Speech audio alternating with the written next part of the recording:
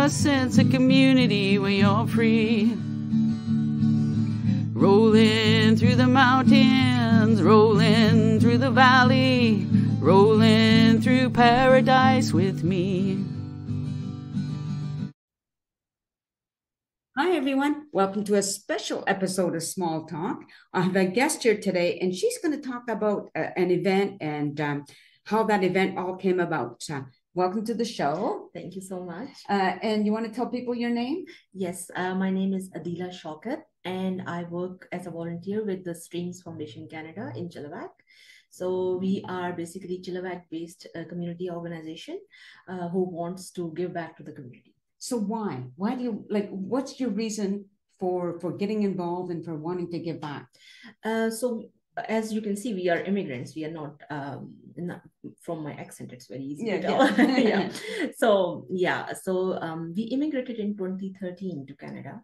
And when we first came, our experience was that the community was very welcoming. And whatever struggles we went through, the government, the community, there are so many associations that were there to help us in settling in the new country. And as somebody put it once in front of me, and I can still see that being an immigrant is having a uprooted tree to be replanted. Right. So now you need much more effort than starting from a seed. So all that helped us to establish our roots. Right. And when we moved to Chilliwack in 2019, we found a very good group of friends with Zishan and his wife Gul, then Omar, Fawzia, and now recently we have Farhan and Mashal as well in our group. So we were all very with all us are like with very similar experience where we have been helped at different stages while we were settling in, and we realized that there is a need in the community where they need help because and now we were in a position that we can get back and we can do good for other people and having much better, calm, and like more meaningful life. So that's the main reason and that's the main drive behind it, that we want to give back to the community. Right. It's interesting to me because as somebody born in this country, I have no idea what it's like coming to another country, whatever the reasons are, different language, different culture, different food. I mean, it must be overwhelming. Oh, yes, it is. Like, I did had a little bit of experience because I lived in UK for 5 years. Right. So that was a little bit of experience where I knew, but to be honest, like the first year we started, I was not able to understand the English people speak because they speak with a very strong accent. And the persons we were together, like I did my PhD from UK in evolutionary biology. So my supervisor talked very fast. So it took me 3 months to understand what he's actually saying. Otherwise, I was guessing. So I can see like how hard it is. And at that time, you need as much help as possible, not economically, but a lot of more emotional support. And it's not always like if you're moving to a new country, you have families or friends. Right. Yeah. Yeah. So you may have moved because you have the ability and you want to progress and you want better resources in your life. But at the same time, you need a lot of emotional help that only comes from people that are around you. Right. You know, it's kind of interesting again, like for me, like moving from one province to another as a child. I grew up in a small little town. We were almost like backwards compared to so we moved from New Brunswick to Montreal. Oh. We had a strong accent. We dressed differently, and people didn't get us. Kids our age just like couldn't understand what we were saying, or they would tease us, whatever, because we didn't look the same. Yeah. Right. I hope that doesn't happen. Yes, no, people were very welcoming. Like, especially in Canadian culture, I have seen that everybody gets the point that everybody came to this land. Yeah, exactly. So it always go back to the people thinking, okay, even if we are not the ones who moved, someone in our family has moved and made that effort. So everybody is very accommodating. There are like it's more struggles on your side, but like I have to be honest, personally, I had a very positive experience. That's good. Yeah. And yes, and especially in the start of a couple of years, like my youngest one was born here when we moved. Oh, okay. So I needed a lot of help at that time with a lot of like I had two young ones 14 months apart, so I needed a buggy that can keep both of them in. Right. And we were not in a spot to buy one at that point. So all these community organizations came in and pitched in and helped us to get established and start a new life. That is really wonderful. Now let's talk about the event that's coming up on December 18th. Yes. Right? Yes. So what is that event? So as you know, and other people know, that what we always promote on our webpage and everything is like, we want equality, inclusion, diversity in organization. Mm-hmm. So based on these principles, we have done a multicultural event rather than calling it a Christmas event. Right. It's a multicultural like event. That. Yes, yes. So and the idea is like, you come and you have food together, but you bring your own culture and backgrounds in. So, and if you look at our team, like there are different pages and groups that you can see on our website at www.streams Foundation Canada. So if you go and visit, you can see like there are big picture of us who are a lot of like more than 50 volunteers, and everybody has different background, ethnicity, different struggle in their life. So we are trying to get everybody in the community, get involved, and then sit together and have fun. Yes. So for us, like there was no option of a family event when we moved in. Even now, like it's just us. Right. Yeah. But it's the friend circle, it's the whole community that comes together and sit together and enjoy a festive season. So great. Yeah. So what kind of foods will be served? Oh yes, we are serving some Indian. The food is coming from Pabla Curry House. Okay. Yeah. Yes, one of our donors as well, and it will be butter chicken with rice and some sweet dish. So are they all like so hot, spicy? Oh no, we try to keep it mild. Yeah, we try our best. Yeah. I don't do spicy food. No, there's special instruction every time we ask them to make that. This is a multicultural event, so we get all ethnicities, and we don't want very spicy food. But yes, it's going to be more flavorful.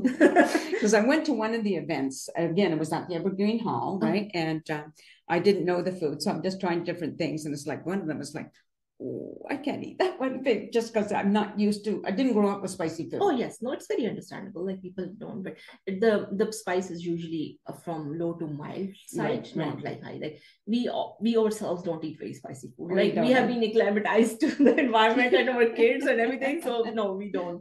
So yeah, it's kind of interesting because my son was working for a year in Indonesia, and I went with my sister to visit him, and you know, enjoying some of the food. And he said, "Mom, you're missing half of the food because you don't eat spicy foods." Oh yes, a lot of green chilies in there. Yeah. So it's really good. Now I heard, and I just saw a post this morning about this event, that they're going to be Santa something about gifts or prizes or something. Oh yes, there will be a raffle. It's a raffle. Okay. Yes, there's a raffle. Like every person who walks in gets a raffle ticket as well.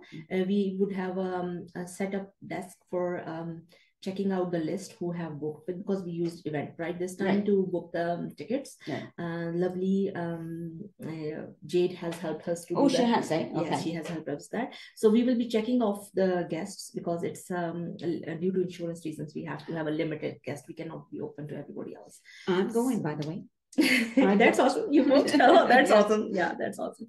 So we will be on the desk, and we will be checking out our invitees in there, and then that time they will get the raffle tickets. It's also attached to a little survey as well. We are that's another stream of our organization where we do research and publication as well. So this is something new we have introduced. And the reason we want to do this is so we can get a feedback from the community where they actually need help. Because we see and we observe, but at the same point, like we want the actual feedback coming from that. So there's a small survey that we will be sending to our people as well. And then if you haven't done it, you can do it on the desk as well. So you do the survey as well as you get the raffle ticket. And around just before we start the food, we will be doing some raffle, and there are plenty of baskets. And one of our donors have donated a queen mattress topper. So get out, right? Nice. Yes. Very good. Yes. Well, I expect that it should be rooked in my favor. Fixed in my favor, because I'm doing this, so I should get a prize. Yes, seems only fair. Yeah. So for now, besides that mattress topper, we do have confirmed 7 baskets, and I think there are some from the different car wash. There's a car wash as well with one of our donors, and you may get a month or 6 months of free car wash as well. I don't drive. Oh, I can give it to my daughters, no problem. Yes, I'm just playing with you a little bit. Okay, you know, I like to play. I like to kid and joke a little bit. Yes. So, sorry, I didn't mean to interrupt you. I was just wondering now, how many people will be able to attend? At this point, we can confirm that between 300 to 350. Oh, that's a big number. Yes. Wow. So you still have spots at this point, right? Yes, we were sold out. We were sold out in first 30 hours. Oh my gosh. Yes. So it's the reserve tickets, or like we are repeatedly asking people if they have booked earlier, but now they feel that they have different plans or something came up. Please cancel your ticket, because we have more than 50 people on our wait list. On the waiting list. That is really tremendous, and that is really nice. I'm looking forward to it, to see, again, if the food is a little bit different from what the other event that I attended, when it was with Kindness Chain. Okay. Yeah, I went to one of those events. So this is really good. So now I know that Zishan had been in, I think he was the founder of Kindness Chain, but now he's moved over and started. Did he start? We were also part of the Gardens Chain when we were there. Like, it was more than 10 families at that time. Wow. But then we always promote inclusion and diversity, although Kindness Chain did the same. But there were some very fundamental differences, and we have to part ways. So we were more on the same school of thought, where we don't want a faith-based organization. We wanted more community-based and more open to everybody to be part of it, rather than keeping it as a closed organization and everybody other volunteers. So now we are more open. You will see like a lot of people have helped as the organizers and in charge of stuff, like different teams, like decoration team has been done by the Chilliwack Arts Council. So they're totally responsible, and we just, you guys are running the show. Do your thing. Yes. So these were some of the fundamental differences where we wanted, they were becoming an issue. So we had to move apart, and there's always more need. So why not both of the organization go ahead and work together and build up the community? Yeah, right. Yeah. One of the things I found out, like since hearing about this event and others, is that businesses in Chilliwack are very generous with coming forward, right? Yes. If you look our poster, you can see that how many people have helped us. City of Chilliwack has always been a big donor. Then we have the realtors coming up. Then we have BIA donating money. Van City has donated some money. Nice. So if you look at our poster, you can see all our donors coming in and helping us with all those donations. And to be honest, it's like everybody's building up. We are just a connection point. Right. We are getting the money from people. We have people coming to help, giving physical help, and then we are all serving to the community that can come and join. So I really want to add on this is that we have done these events before under KCC as well. So Kindness Chain. So this is a kind of event where the people who may not have the ability to go and eat out as a family in a restaurant as a celebration, and they have benefited before. Like I even had my son's friend come over as a whole family and sit on a table and enjoy it as an outside dinner activity. Right. So sometimes life gets tough, and especially in these days of inflation and high interest rates and everything. Right. So you try to cut off your luxury side of life. So this provides a chance to still go out, enjoy a dinner, and sit together with your friends, meet new people. And even if you want to enjoy only as a family, like that's awesome. So originally I was supposed to go with my daughter, but she works these weird shifts, so she thinks she'd be tired. So I've asked a friend, because I can't do any of these things on my own. I can do this, but I have social anxiety, so I don't do anything by myself as much as I would love to. But I'm really looking forward to this. I'm looking forward to seeing you there, and if I get a chance to say hello, I will do so. Definitely. So I think we've covered everything. Do you think we have? Yes, we have. It's just that for it's about this event, but we are always looking for volunteers. If we have other programs, like we are working for seniors as well. Yes. So even tonight we have a small party where we are going to make cards for the Waverly Seniors Village, and they will be provided with the cards for Christmas. And also we are looking for volunteers all the time. So that's a call from us. Like anybody who wants to come and help us with any kind of work that we are doing, we are able. Even if like you can just give us 20 minutes or half an hour, that would be awesome. Yeah, people think when you sign up to volunteer, you have to be committed all the time, and that's not the way it is. No, right? It's whatever your schedule, whatever you can give. So just remind everybody again the website. Yes, the website is www.streamsfoundationcanada.ca, and we have a Facebook page with the name of Streams Foundation that is updated updated all the time, as well as the website. If you want to help anyways, if you want to advertise by being part of our event, that will be an awesome thing. We are happy to advertise for you. You just need to contact us and we can go from there. There you go. Yeah. And if you're there, maybe I'll see you. You never know. Okay. Yes. And if you are there and you see me, because I tend to be a little shy out in public, come over and say hi. I will always respond. So thank you everybody for watching. Thank you for being here. I really appreciate it. Thank you so much. And we'll see you all again. And we're going to be posting this hopefully this evening. So watch for it. And oh, no, not watch for it. You'll see it, but share it. We appreciate it if you would share it, right? Yes. Thanks again, everybody. Take care and peace out. Yes. A sense of community, Chilliwack's a place to be. A sense of community where you're free.